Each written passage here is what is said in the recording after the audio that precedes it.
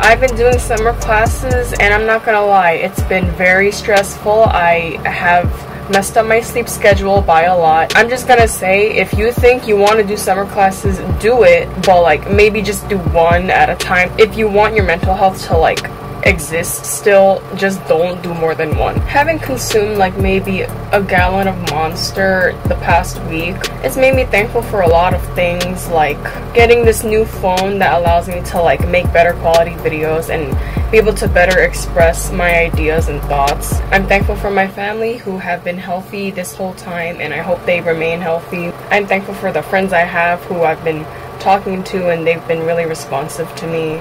I'm also thankful for financial aid, because really, I can't even do summer classes without them.